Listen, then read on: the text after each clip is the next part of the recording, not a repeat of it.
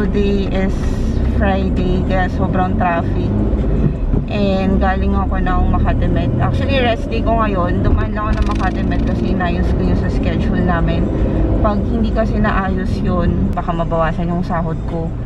So, sumaglit lang ako. It's only 10:25 in the morning and grabe na yung traffic. Andito ako ngayon sa may Parkway Drive. Papunta ko ng Glorieta. May titignan lang ako sa Daiso.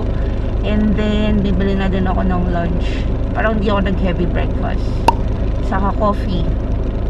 After that, mag-ikot ako. Hanap ako ng car wash kasi papacar wash ko na tong kotse. Sa may Glorieta 4 ako nagpa-park. Sarap mag-mall ngayon kasi maaga pa. Hindi pa masyadong crowded. Well, hindi talaga crowded. Parang ang dilim ko, no? Naka-auto kasi yung settings ng camera.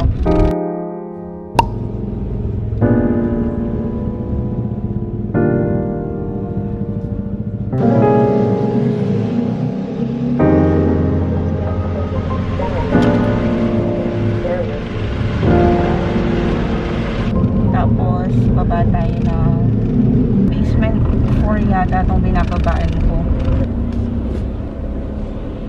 Okay. Yun ako. Malapit na ba?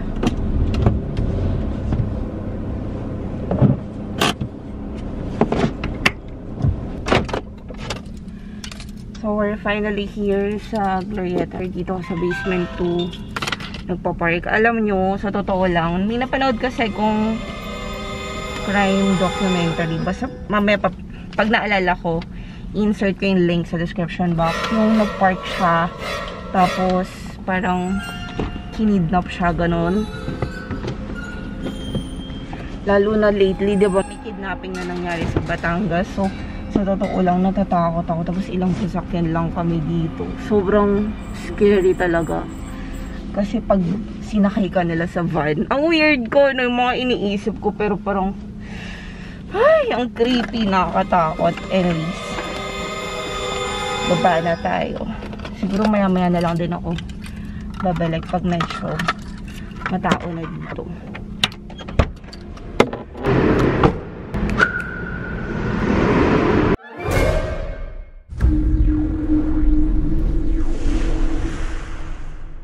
Yung dala ko pa na face shield to ni Brian, sobrang bigat niya, as in bumabagsak.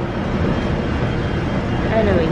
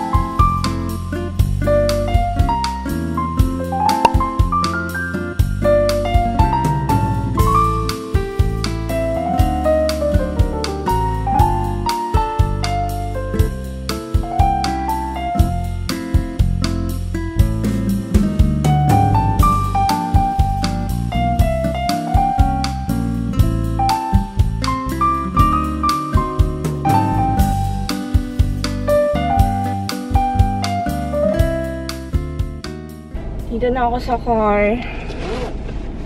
Hindi na ako nakapag-vlog masyado kasi nga ang dami kong dala. Pumili ko ng 2 box ng gatas ni Lyn, saka 2 bag ng diaper. Nag-SM din ako, tamang ikot lang. And nakita ko ng mga face shield sa may Glorieta. Yan, bumili ko 150 pesos. Magaan lang siya, saka sobrang clear ng acrylic. Finally, kasi ang hirap kanina. Anyways, so balikan ko kayo later. Let's go. Finally home, guys. Actually kanina pa niligo na din ako, so hindi na masyadong basa yung buhok ko. Natuyo na siya kasi nga grabe yung init ngayon. And sakto pagdating ko, naka-receive ako ng text from JNT and wala naman akong pending orders from Shopee. And naalala ko si Super Beauty and si Get Ready With Me lang yung nagpapadala sa akin through Shopee. Binuksan ko na pero sabi ko might as well do the unboxing na lang. Kaharap kayo. Ito yung box. I think this is their newest product. Yung parang skin tint yata or concealer. Pero we'll see. By the way, na-check ko pala sa Ayala Malls yung page nila saka sa Power Plant.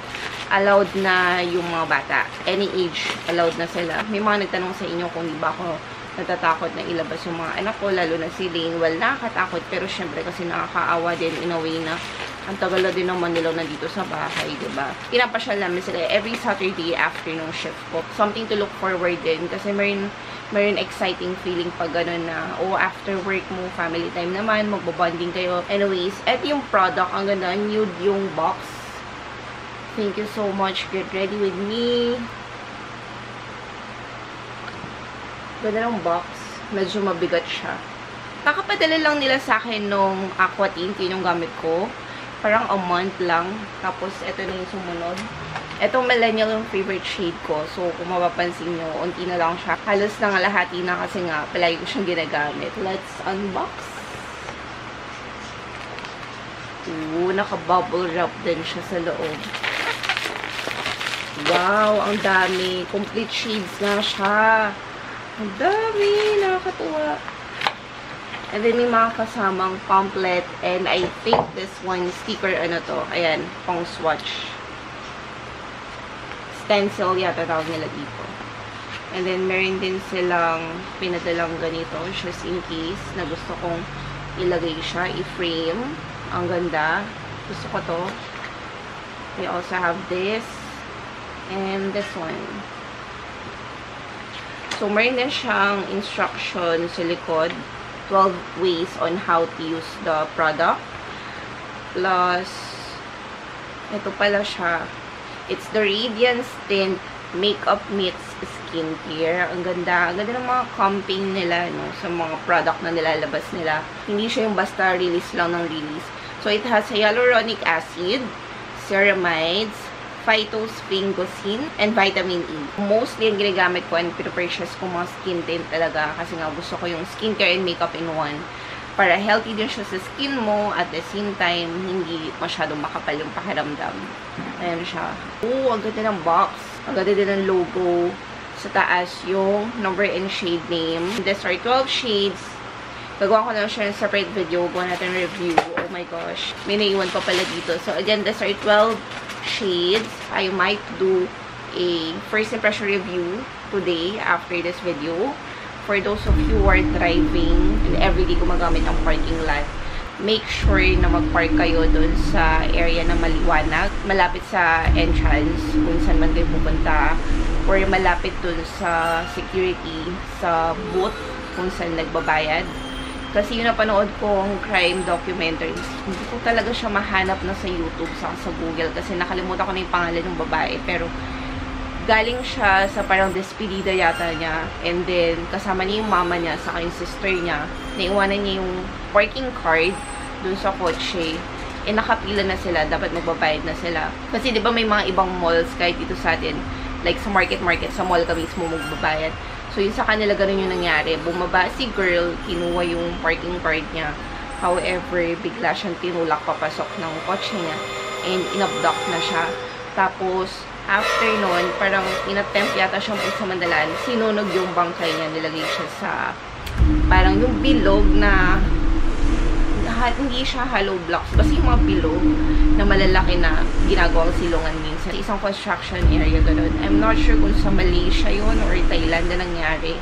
But if you're familiar with the story, let me know in the comment section. Kasi nga, talaga nag-trending siya na balita siya sa buong country nila, even sa US, kasi yung husband niya taga-US. So, kawawa talaga yung babae.